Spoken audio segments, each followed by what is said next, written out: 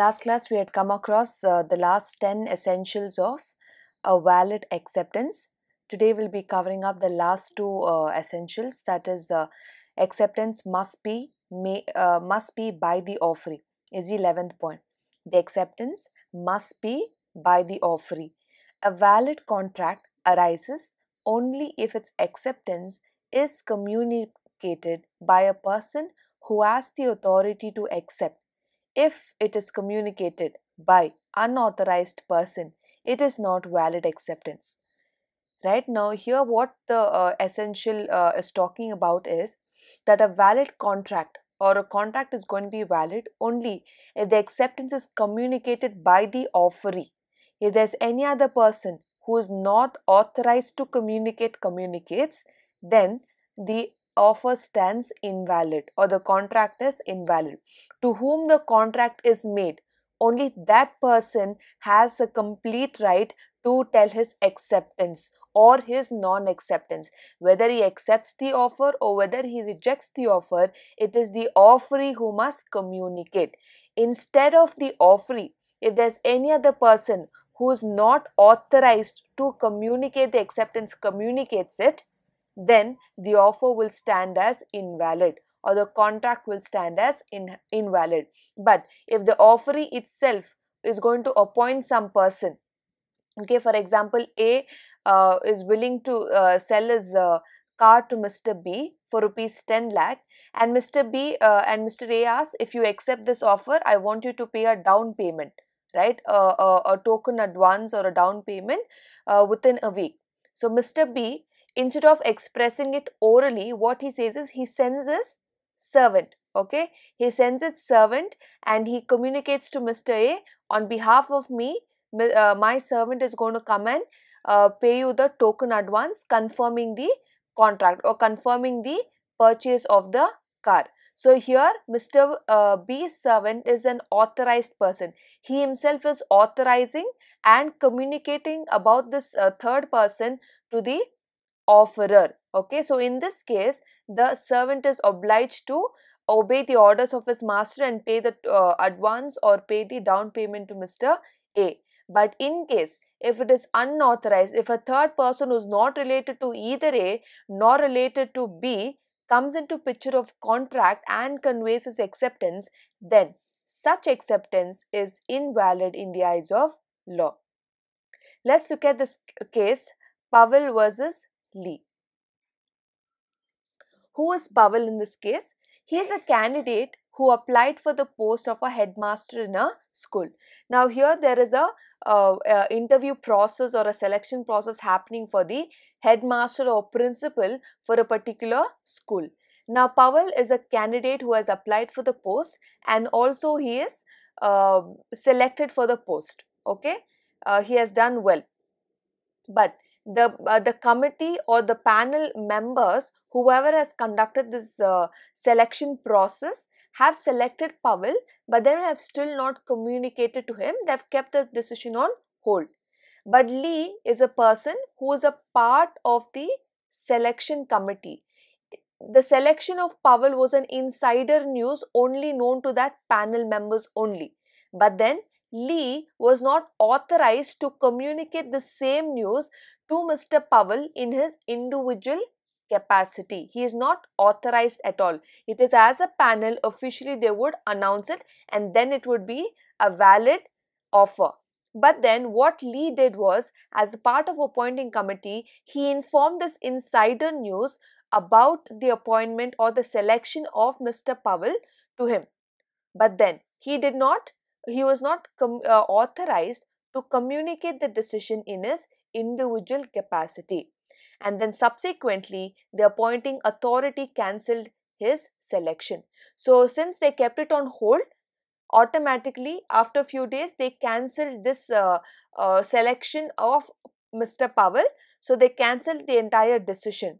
So then what Lee did is, he brought a case or he filed a case against the appointing committee or the appointing selection committee of the school in the court of law and told they have breached the contract. Okay, they have not abided by the norms of the contract about the cancellation of the appointment of the committee. They told me that I am selected, but then now they have changed their decision. This is what his argument was in the court of law. Let's see what the court says. Court says there must be a notice of acceptance from the contracting party. Now, how can Powell file a case against the selection committee of the school? Did the selection committee officially announce to him? Did they officially give him an offer letter? No. Nothing in legal notice or nothing in legal power did the selection committee perform their conditions or duties towards Powell. Okay, it was just an insider news that was leaked to him. Based on this insider news, Mr. Powell cannot file a case against the court or cannot face a file a case against the selection authority. The court says information from an unauthorized person is an insufficient and it is considered as overhearing from behind the door. Now we know that Mr. Lee told it as a insider information he leaked out, where he is not an authorized person to do so. So therefore, the essential says that the acceptance must be by the offeree. In this case, who is the offeree? The entire selection. The offeree is the Powell, but the offerer is the entire selection committee. Until and unless they give him an offer letter with all the employment conditions, it is Powell who has to give his acceptance. Is that clear? So, Mr. Lee has given his leaked the decision of the selection committee in an unauthorized manner. Therefore, the court dismissed the case that the selection committee is not responsible for you hearing the insider news about the school committee. Hope you have understood this case. The acceptance must be by the offeree. So, in this case, the offer only was not given legally. So, legally there is no acceptance that has to be abided by the offer. Number 12, or the 12th essential of a valid acceptance is, it may be expressed or implied. As we always know, even in the offer, we studied this essential, right? It may be expressed or implied. Orally, you are telling you want to sell something or you want to buy certain product, or by your behavior or by your conduct, you are conveying the same. Even in the acceptance also applies the same. When acceptance is expressed through words, spoken or written, it is express acceptance. So orally I am telling, yes, I agree to purchase your watch. Yes, I agree to purchase the car. Orally I am accepting. Or written means I write it in a form of an agreement, or in a written format, or in a written statement, I give my acceptance. But when acceptance is given by conduct, it is implied acceptance. So in implied acceptance, as we know, implied offer, there is nothing communicated orally or written, but by my behavior or but by my conduct, the other party understands that I have accepted the offer. Let's look into the case of Rao versus A Rao. Now, who is Rao? She is a widow who has promised to settle some immovable property to her niece if the niece, that is A Rao, stayed with her in her residence. Now, this case talks about a widow and her niece. Who is the widow? Rao is the widow in this case, and A Rao is the her niece. So, Mrs. Rao, what happens to her is, she is a widow and she has a lot of immovable property in her name, and she is old, and she tells that she does not want to pass over this entire property and the will, everything, to any other person, but she decided to put a condition. If anybody has to take over this property, she decided her niece to be the person. The condition was her niece has to come and stay with Rao all her entire life until the day of her death. If she is going to stay with her, then the entire property of Rao will belong legally in the hands of A Rao. So that was the condition laid down by V Rao, that she has to come and stay with her, because she's maybe she is alone in her home, and the immovable property is in her name, and she wanted her to stay with her until her death. And so A Rao, what happened to her niece is she agrees to the terms and conditions of V Rao, and then she comes and stays with her until her death. So it was decided that it was held that the niece was entitled to the property. If we can notice in this case, the niece never told about her acceptance orally. Yes, I will come and stay with you, then you can transfer your property after your death. She never gave her a written statement, but yes, her conduct and her behavior gave or communicated to the widow about her acceptance. Is that clear? So this is called as implied acceptance. By behavior or by conduct, I am communicating my acceptance. So once Veera, that is the widow, died, the entire property was automatically transferred in the will or in the name of the niece. Hope you have understood the last essential. It may be express or implied. So next and the last topic for the topic of acceptance is revocation of acceptance. Revocation means cancellation. Okay, cancellation of acceptance. So according to section 5 of the Indian Contract Act, acceptance may be revoked at any time before the communication of acceptance is complete as against the acceptor, but not afterwards. So if you have to, let's say A has offered to sell his car to Mr. B, and B has accepted to purchase the car for rupees 10 lakh. And we saw just back the example that he sends a servant to pay the token advance or to pay the down payment. Now, when can Mr. B cancel or revoke his acceptances? Anytime before his servant takes the money and that money reaches Mr. A. Anytime before that money reaches, Mr. B has to communicate his revocation. But once the servant submits the money or gives the money into the hands of A, then Mr. B cannot back out of his obligation to fulfill the contract. So when can Mr. B or when can the offerer or the offeree cancel or revoke the acceptance is when before the communication of the acceptance is completed. Is that clear? So in this example, before the token advance was paid, he has the power to cancel that offer or cancel his own acceptance. But once the money reaches the other party, there is no point of backing out. Revocation of acceptance amounts to withdrawal of the acceptance to the proposal by the offeree himself. So in this example, first B only communicated to A, yes, I agree to buy your car at rupees 10 lakhs and I will send my servant to pay the down payment. So he is only communicating here. Again, if he only wants to cancel or revoke that agreement or that acceptance, he has to communicate it before the acceptance is confirmed once again.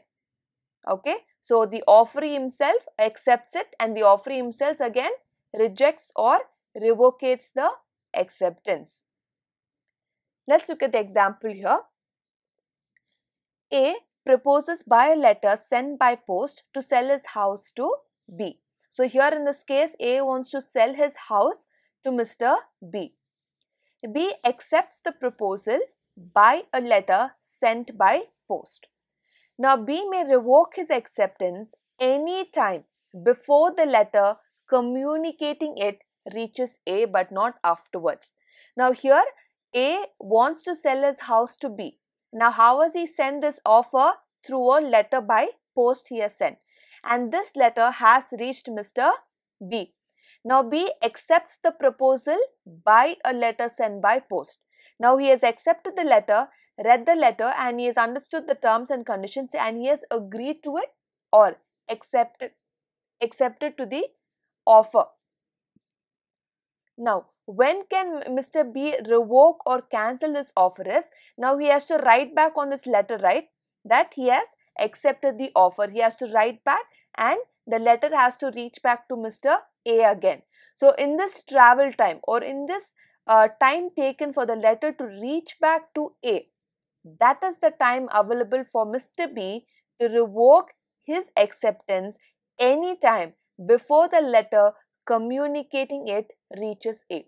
But let's say the letter has reached Mr. A and then Mr. B wants to revocate it or cancel it, it is not possible. He has legally abided or communicated his acceptance to Mr.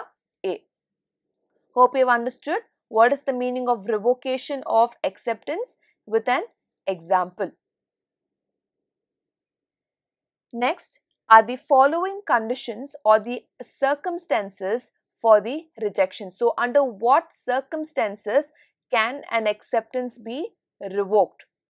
The acceptance can be revoked by the failure of the acceptor to fulfill a condition precedent. Now, in the previous example when I told, if you accept to purchase my car, okay, because I want to sell my car to you, if you agree to the terms and conditions, then within 1 week I want you to make a down payment. Okay, now this is a condition to my offer. If you accept it, then you have to first make the down payment. Now, if Mr. B either accepts the offer that yes, I want to purchase your car, but then fails to make the down payment within 1 week, then the offer or the acceptance will stand revoked. Is that clear? Within that time period, if Mr. B is not able to fulfill the condition of making the down payment, then Mr. B's acceptance will be revoked or cancelled. Is that clear? Second condition is by death or insanity of the proposer.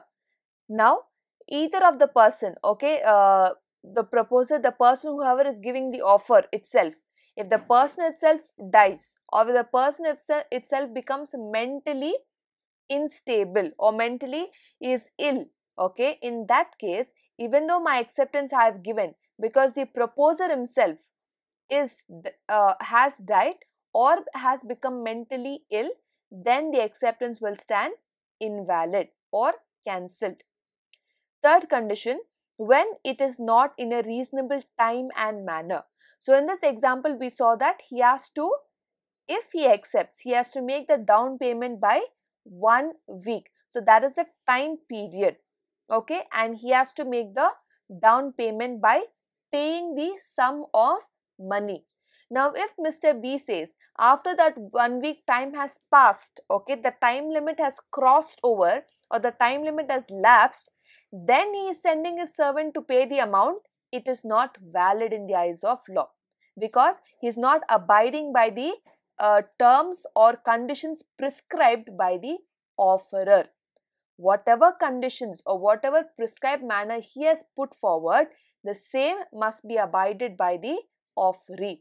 Okay, so the third condition under which the acceptance can be revoked is when it is not in a reasonable time and manner. Even if the time lapses, it is called as revocation or cancel, or the manner, maybe in terms of he is not paying the money, he is just saying accepted, that still stands as revoked or cancellation of the acceptance. Fourth condition, the acceptance can be revoked by the rejection of offer. So the simple and the basic way of cancelling a acceptance is the person has offered you something and you reject it. Is that clear? So that is the simple and the most basic form of rejection or revocation of offer. How? I reject the original offer. Is that clear? He is offering me to sell or purchase an asset or a house, and I tell no, I am not agreeing to the terms and conditions. I do not want to purchase your house. So outrightly the offeree is communicating his rejection or his disagreement to the offer. Is that clear? So number 5, it can be made by supervening impossibility. That means, let's say for a trade, right? If if they're trading in rice or ragi or something, whatever goods they're trading in, right? When the offer is made, it is valid, and the acceptance also is given under the proper conditions and the manner. Everything is done well. But then by the time of executing the offer by both the parties, offer and the offeree, subsequently it becomes impossible to perform. Let's say the goods, whatever I promised to sell you, it can be ragi, jowar or any goods that I promised to sell you, I was not able to cultivate it, or maybe I've cultivated but then there was a flood.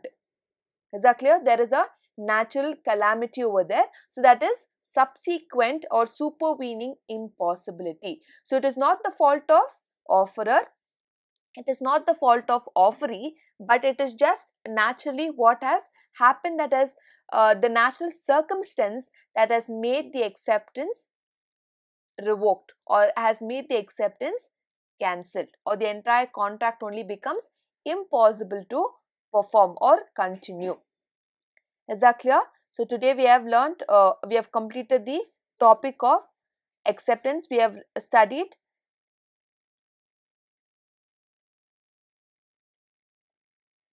We have studied 12 different types of essentials to acceptance, starting with meaning, who can accept the offer, essentials of a valid acceptance, it must be communicated to the offerer. We looked at Brogden versus Metropolitan Railway Company. Second, we looked at it must be in response to the offer. Third, it must be made within reasonable time. Fourth, it must be made before the offer lapses or revoked. It cannot be made through silence. It must be in the prescribed manner or a reasonable mode. 7. It must be absolute and conditional. We looked at two cases under this essential. One is Neil versus Merit and Jordan versus Norton. 8. A mental acceptance is ineffectual. 9. Acceptance can be made for the renewal of rejected offer. 10th, the acceptor must be aware of the proposal at the time of the offer. We took the example of case versus Lalman Shukla versus Gauri Dutt. And today we looked at the acceptance must be made by the offeree. Anybody who is not authorized cannot convey his acceptance. We looked at the case Powel versus Lee.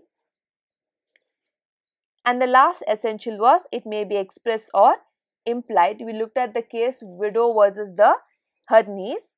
And we looked at the last one, revocation of acceptance, how to reject or cancel an acceptance. So these were the 5 different conditions. The acceptance can be revoked by the failure of the acceptor to fulfill a condition precedent. 2. By death or insanity. 3. When it is not made within the reasonable time and manner. 4. The acceptance can be revoked by rejection of the original offer. And 5. It can be made by the supervening impossibility. Hope you have understood the topic of meaning of acceptance and the essentials of acceptance and the revocation of acceptance.